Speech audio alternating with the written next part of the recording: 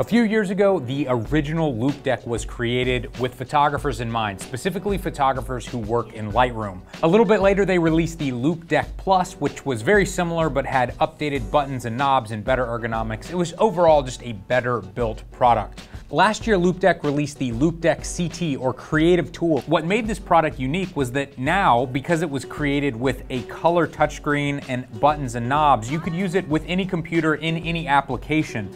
Not only could you do that, but you could go in and customize what each button does in each one of those applications. And today, Loupedeck has announced the Loupedeck Live. This is an even smaller unit, very similar to the Loupedeck CT, but it is a little bit smaller and more affordable. Let's check it out. First of all, let me quickly talk about build quality. The build quality on the Loupedeck Live is identical to the build quality on the Loupedeck CT, which was fantastic. It's built out of metal, it's got these nice little rubber feet on the bottom, and the way that the buttons and knobs feel is fantastic. It really feels like a high-end product. I don't know the price of this yet because it's not out as I'm filming this, but I would imagine it's not going to be the cheapest product like this on the market. But for me personally, it's worth spending a little bit more for something that's built this nice and is an actual pleasure to use. Let me give you a quick rundown of what the Loupedeck Live does. I have a bunch of different applications open on my computer, and I want to be clear that I have not customized this in any way. I simply installed the Loupedeck software, and it knows what application I have open, and it simply works right out of the box. You can see here it says mouse wheel vertical, and if I start turning this knob, it will scroll the page. If I wanted to take a screenshot of a piece of the screen or a part of the screen, I could hit this button right here, and you can see draw a shape to create a screen snip. I could do like that, and then boom, it saves it right there. Now check this out. I'm going to click on Adobe Lightroom over here, and everything will automatically change on the Loupedeck Live. So when you first open up the program, you can see it's ready for me to cull and rate the images. I can swipe along here and it gives me more options, or I can click on these numbers down here and it's going to take me through different tabs within Adobe Lightroom. Again, this is all automatic. It's already programmed in the second you get this out of the box. So for example, I can click on Develop here. And check this out, when I click on Develop, everything is going to change. Because I'm in the developing module in Lightroom, it's going to show me all of the tools I need to do that developing. Once again, I can swipe through if I want more options here. And again, if you want to get crazy and you want to customize this, you can do that as well. And you can set each one of these buttons to do whatever you want. Now, if you don't want to click over to develop and map and book and slideshow and all that, you can click on these numbers down here. So I've gone back over to library on the screen. I'm going to click number 2 here, and you can see it automatically pulls up the develop module there and changes all of my settings here as well. So here's a quick drone shot, and without using the mouse at all, I'm just going to go through and edit this really quickly. First of all, I'm just going to boost my exposure a little bit. Looks like my temperature's a little blue. Let's warm that up just a little bit. Mess with contrast. Let's see if I can recover some of those highlights. I will also recover some of those shadows. Maybe I'll boost the contrast a little bit more. So as you can see, the main sliders that you're going to be using are mapped automatically to these 6 rotator knobs on the side. If I click number 4 down here, it's going to take me to my HSL panel. You can see that here. See right here where it says tone, high, hue. If I start turning this, you can see it starts changing my highlights right there. If I click the red/orange HSL dial, it gives me HSL right here.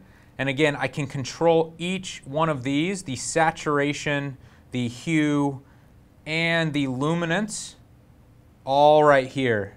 So if I click the yellow and green, there's lots of yellow and green here. You can see I can turn this hue knob. I can make it fall very easily, or I can really make these trees green. Now, if I wanted to crop in, I could hit the crop tool right here, turn this knob, and it'll crop in. I can also turn this knob here to rotate. I think my horizon's perfectly straight though. And then if I wanted to apply this, I can just hit apply crop. Now, if you're looking for a Loupedeck to exclusively work in Lightroom, I probably wouldn't suggest this. I would push you towards the Loupedeck Plus. Everything that you need for Lightroom is right in front of you with a physical button, and it's always in the exact same place. I think that's going to be a little bit faster to use than this, but if you're looking for something that you can use with any application, this might be better for you. Check this out. If I click over to Spotify here, the Loupedeck will change again. I can start playing music. I probably shouldn't because I will get flagged by YouTube. I can change the volume here. I can choose my tracks here. I can navigate through songs and I can click it to play. I can go to random. I can continue playing the song on loop. I can like the songs or heart the songs to remember them. And then I can mute here as well. Now, of course, this also works with Adobe Premiere as well. And for a lot of the buttons and stuff, I've memorized the shortcuts with my left hand already.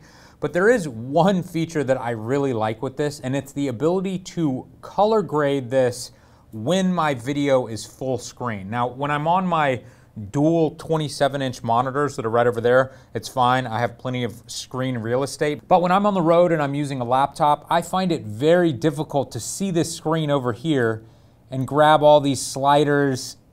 I always want to see it larger than this, and so I find myself kind of pushing everything out of the way. It's just a very slow process. So it's cool that you can go full screen on your laptop here, move all of the controls to the Loupedeck Live, and then you can turn these knobs and see full screen what you're doing. Let's check out Loupedeck software here. Once again, if I click into the software, the Loupedeck Live changes immediately, and this is where you can come in and customize everything. Now, I'm not going to do a tutorial on everything that you can do in this program. Definitely check out Loupedeck's YouTube channel. They have incredible tutorials there, but you can basically do whatever you want. So if you have specific shortcuts and specific programs that you want to show up on this, you can do it. You can go beyond that and even upload your own custom thumbnails. And let's say you are a superpower user, you can create macros as well. So let's say you want to hit one button and you want it to be able to do 5 or 10 different things. This software can do that as well. This is huge for streamers. I don't know if you guys have seen, but we also created a Fstoppers Live YouTube channel. We're not doing video game streaming, but we're doing other live video events on that channel. And I need something like this because there's so many times where I want to switch cameras, but when I switch cameras, I might want the audio to switch as well, or I might want the lighting to switch, or I might want to hit a button and I might want text to come up and then move. I do that manually right now with the software that we have, and it is a huge pain in the butt. So if you put the time in and you can program something like this to do exactly what you want, this can be an incredibly powerful tool. So who is the Loupedeck Live for? I like to call them power users, computer power users, people who love tinkering, they love shaving off seconds, and they have tons of different applications and things that they're doing every single day, and they want the fastest, most precise way to get work done. You know who you are, and when you see a product like this, you go, yeah, that's what I've been waiting for, I'm gonna buy that. The majority of complaints that I saw about the Loupedeck CT were from people who I don't really think the product was made for. They were saying things like, why would I click on this when I can just use my mouse and click on it on the screen? And you're absolutely right. In some cases, it is faster just to use a mouse. But if you put the time in and you customize it to what you want and all of the tools that you use on a daily basis, using something like this could save you a ton of time. But if you're a photographer and you find yourself exclusively working in Lightroom and that's where you want to speed up your workflow, I highly suggest the Loupedeck Plus. But if you find yourself working in other applications all the time and you want to streamline all of them and you also want a much smaller, more customizable package, check out the Loupedeck CT and this, the Loupedeck Live.